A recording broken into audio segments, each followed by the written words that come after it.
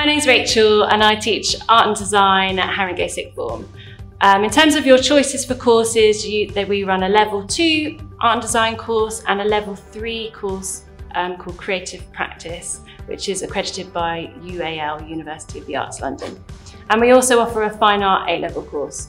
On all of our courses, you'll be introduced to a really wide range of materials and techniques. So drawing, painting, three-dimensional work, photography.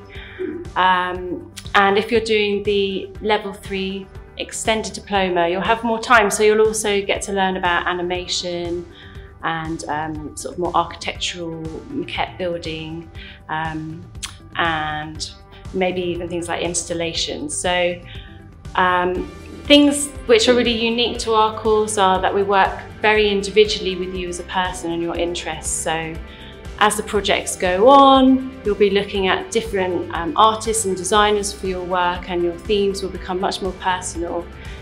We take you guys out on trips. So far this year, we've been to Camden, we've been to the Hayward Gallery, and we've got a group going out to Farnham and Brick Lane in the next couple of weeks to take photos. In 2020, we went to Venice, so we feel it's really important to get out and about and get inspiration from the real world. We've also had professionals in and each year try to deliver life drawing workshops.